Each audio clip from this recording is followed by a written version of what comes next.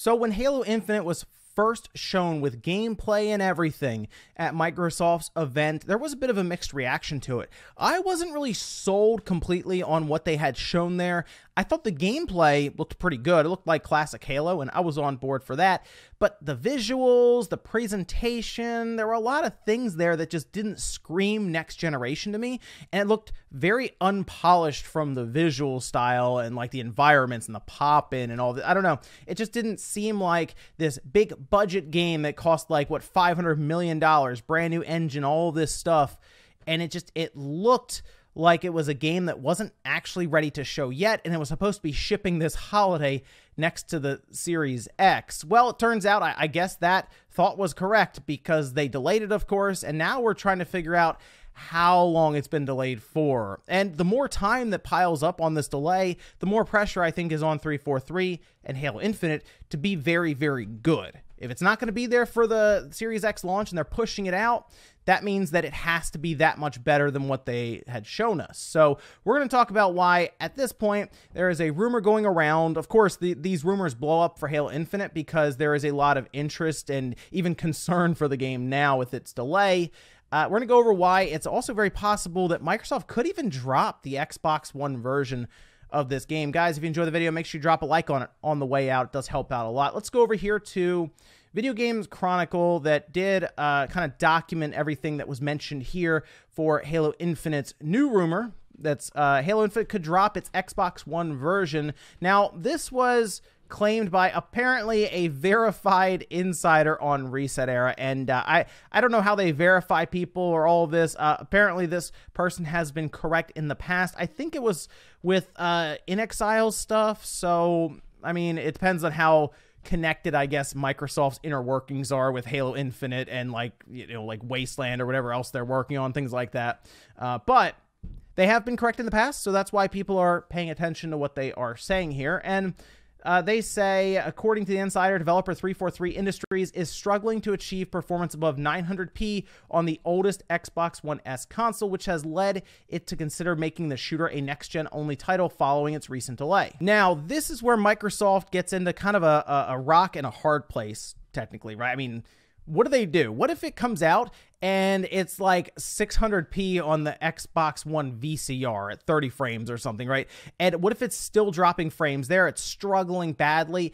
Should they still put it out for that kind of experience and spend the resources, energy, time, all on trying to make that version work when they could just drop it and focus more on the Series S that should be launching this holiday, we assume, and the Series X, especially if this game doesn't come out till the end of 2021. What if this game doesn't come out till 2022? Because that's also something that's being mentioned here by this verified insider, is that it very well could actually even fall out of 2021. If we get into 2022, is anyone really still calling for an Xbox One version of this game? But keep in mind, Microsoft themselves said that this would be a game on all of their Xbox platforms, specifically going back to the original Xbox One and up. There's a lot of systems to develop for. The Xbox One VCR, the One S, the One X, the Series S, the Series X.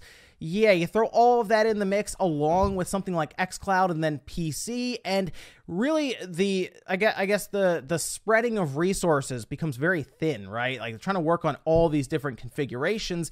That can be pretty tough if you think about, oh, what if they just focused right now on the Series X and the Series S along with PC, make that move to next gen for something that's supposed to work to push next gen, and Game Pass, of course. That's probably the biggest reason, though, is they want Game Pass to continue being pushed.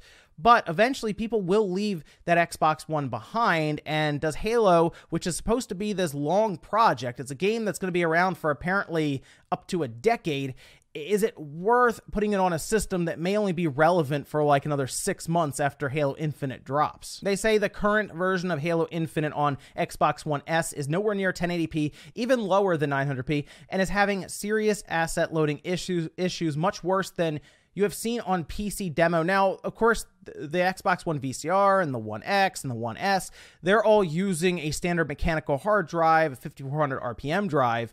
it's pretty slow. And the idea of going to next gen is that you can leverage that SSD and much faster and instantaneous load times, right? So from what we saw during this demo, that was the biggest thing that stuck out to me. I was like, wow, we're still seeing some pop-ins. We're seeing level of detail pop in and change. That's very weird because the biggest push is for with their velocity architecture and all this, and they keep touting the SSD, and then we see that, and it was like, it seems weird that would happen. But we go back to that mechanical hard drive, and it might be worse, as they're saying here. And they say the idea is to change the engine level, how assets load, make ray tracing as default, improve, unlock some assets, improve geometry, post-processing, and add more CPU-bound interactivity. The CPU on the Xbox One, the One X, it's not good. It's the Jaguar processors. They're just not. It's just not a good CPU, okay? It does struggle. That is the big weak point of current systems, and that's why there's so much excitement of going up to Zen 2. Yeah, even if it's Renoir, that's still significantly better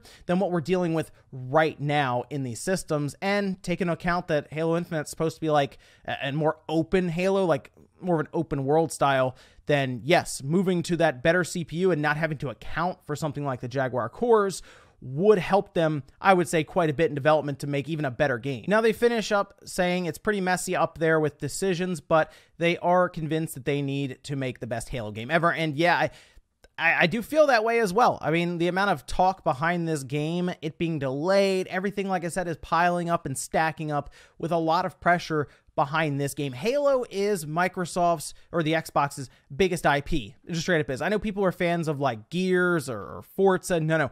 Halo has been there since the beginning for the Xbox, right? It's just, you think of Halo, you think of Xbox. Sure, it's also going to be on PC, but still, Halo is pretty much forever tied to the Xbox system itself. It represents it, basically. So, like, for me, it has to be like this amazing game when it comes out, especially, like I said, the amount of development time, the new engine, it literally being called Halo Infinite now, right? Not like a number in the series any longer. This has to be the definitive Halo game, like no questions asked. Now, I think it's pretty obvious that things like COVID-19 hurt development in general. Like, obviously going to remote work was a problem, especially with how many developers were trying to get this game done. They were calling in help from everywhere. It sounded like all different studios were working to lend support to get Halo Infinite out, but they just ran out of time, it seems, right? And it's not necessarily the idea of having to drop the Xbox One. It does sound like development was kind of all over the place,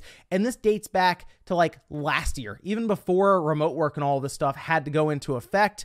We had recorded a podcast a while ago, me, MVG, and Nate, and I think it was right at the beginning of this year or like right at the end of last year. And we had talked about how there were problems seemingly coming out of Halo Infinite at the time for development.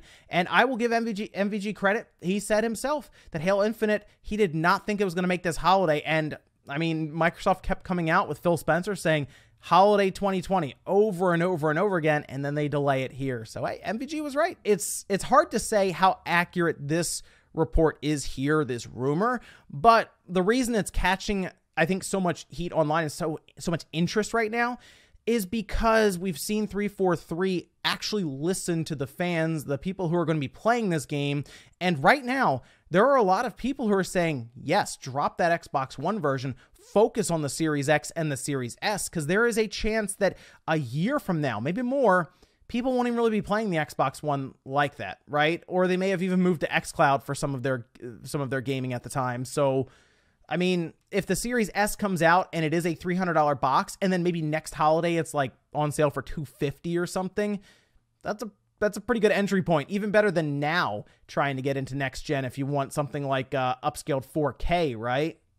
So I am currently right now on the side of drop the Xbox One version, focus on the Series X and the Series S, especially if it's not coming out till holiday next year, and just try to make the best Halo game you can. It's also going to be on PC, so if you're a PC gamer, you probably don't care either way. You're like, just get the game out, right? But I am very curious what you think about this situation, because there are people who just have an Xbox One X. They're like, I want it to last like another 2 years, and then I'll look into the next systems. So maybe you do want Halo Infinite to stay kind of how it is now, where it's going to be on the Xbox One and the Series X and S systems. Let me know where you fall on this situation, because it's very clear that 343 is listening. So I would let your voices be heard there either way. Thanks, guys, for watching, and I'll see you next time.